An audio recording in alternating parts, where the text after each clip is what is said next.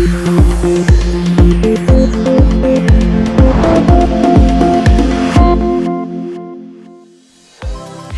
morning and welcome to our weekly financial report brought to you by CFDglobal.com. Stay with us for more market headlines.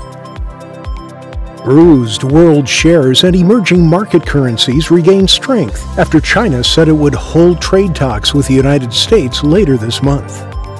The Turkish lira stabilized as traders shrugged off U.S. comments, ruling out the removal of steel tariffs on Turkey even if it frees a U.S. pastor. Gold and crude oil prices may rise amid hopes of a breakthrough that de-escalates the trade war between the U.S. and China. The price of crude oil has gained 0.9% in the last session. The SSI is showing a 1.4 buyer-seller ratio.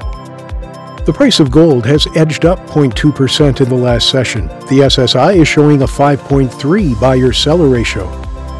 Bitcoin has gained 2.5% in the last session. The SSI remains stable at 1.56 buyers per seller. The euro-dollar pair has corrected upwards, gaining 0.4% in the last session. The SSI is showing a 1.2 seller-buyer ratio.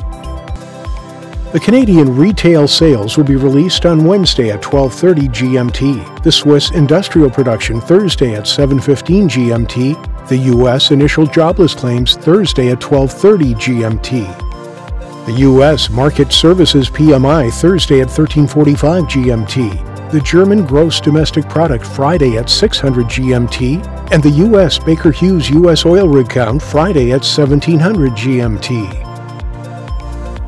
Thank you for joining us for Sunday's Market Outlook. Visit us at CFDglobal.com for a unique trading experience. Our personal account managers are waiting to answer all of your questions.